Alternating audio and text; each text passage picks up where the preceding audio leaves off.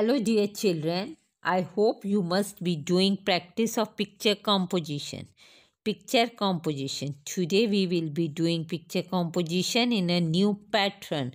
In this you have to select the answers from the given options. This one is in the form of fill-ups. Look at the given picture and fill in the blanks. Let's start. Look at the picture of a doctor's clinic. Complete the sentences with the words given in the box. Few words have been given for you. You have to select from these words: stethoscope, nurse, injection, doctor, ambulance, x-ray. First one, this is a dash in his clinic. Here we will write the word doctor. This is a doctor, D-O-C-T-O-R, doctor. D-O-C-T-O-R, doctor in his clinic. Second is, he is checking a patient with a stethoscope. S-T-E-T-H-O-S-C-O-P-E, stethoscope. S-T-E-T-H-O-S-C-O-P-E, stethoscope. Third one, a dash is taking care of sick people. Who is taking care of sick people? Nurse, N-U-R-S-E,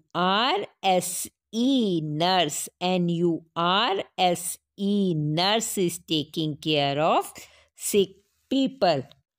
Number 4, there is one dash at the gate of the clinic. Look at the picture. What is at the gate of the clinic? Ambulance. There is one ambulance. A-M-B-U-L-A-N-C-E. A-M-B-U-L-A-N-C-E.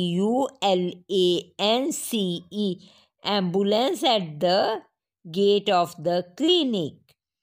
Number 5, the nurse is giving a patient and what is in her hand? Injection. I-N-J-E-C-T-I-O-N. I-N-J-E-C-T-I-O-N. Injection. The nurse is giving a patient an injection. Last one, the doctor has and dash of the lungs of a patient. In the dash we will write X-ray. X-R-A-Y, X-ray. So first one is doctor. This is a doctor in his clinic. Number 2, he is checking a patient with a stethoscope. A nurse is taking care of sick people. Number 4, there is one ambulance at the gate of the clinic. Number 5, the nurse is giving a patient an injection. Number 6, the doctor has an X-ray of the lungs of a patient. With this, we have done our picture composition. This is a very easy way. Do practice in such a way, in all the ways, as picture composition question is of 10 marks. Children, do this picture composition in your English 1 notebook and do the practice as much as you can. Thank you.